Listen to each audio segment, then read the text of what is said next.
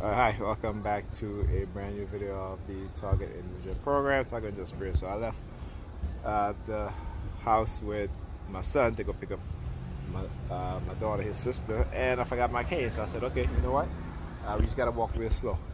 I haven't even reached half a block yet, and my left back muscle, particularly my lower back, between the upper part of my gluteus maximus and my back muscle just got really, really tight on me, so I had to send him back to get my cane. But again, I want people to understand who watch my videos, right? Particularly if you're a TI, okay, and how they're constantly doing things to manipulate your mind into acting in ways that is self-harm or self-detriment, specifically self-harm and self-detriment, right? And understand what it is, and understand how that they can use propaganda, use psychological conditioning, use technology created to manipulate our minds without us even becoming consciously aware of it, and how those things come into play in terms of how they manipulate not just you, but also people in your community, family members, right? And particularly, like I said, when you look within, particularly at the black community, if you're a TI, whether you're white, whatever, like I said, white, Asian, Hispanic, what have you, right? As targets, as TIs, people who have been put into non-consensual human experimentation, right? In the guise of whatever they want to call it, national security, public safety, that sort of thing, right?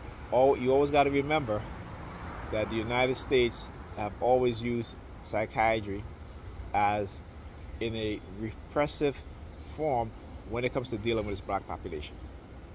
Okay? When it comes to, and I should say non-white population, right? And when it comes to the white population, they are treated with more empathy, more understanding, right? And again, if you read the book,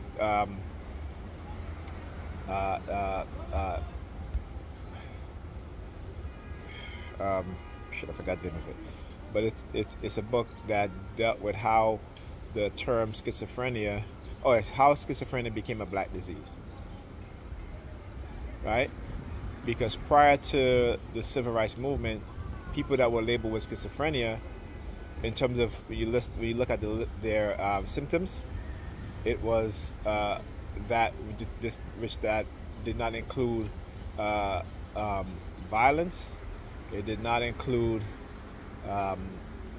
aggressiveness and antisocial type of behavior or anti-establishment behavior.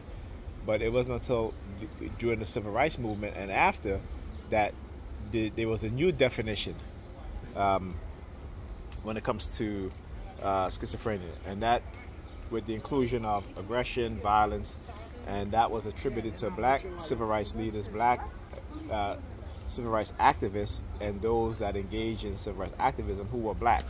That is when you start to see a redefinition of schizophrenia. Okay?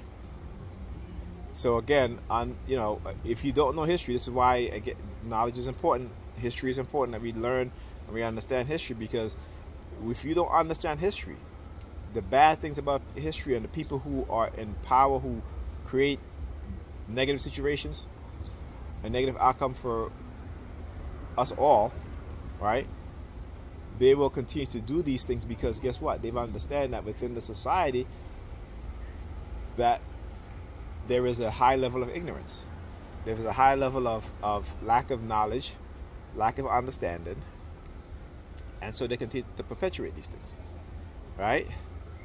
So again, just like I said, you got to be aware of it, and this is one of the reasons, like I said, whenever we're being hit with microwave and radio wave frequency, and they are manipulating our minds, stuff like that. For me as an adult male, right? I know what it is that they're trying to do is to cause this hostility between the other adult and myself, right? And therefore create trauma in the minds of our kids because they see us arguing, and I'm not going to do that. I say what I say, and then I leave. I'm not going because I'm a person. I will argue with you, right?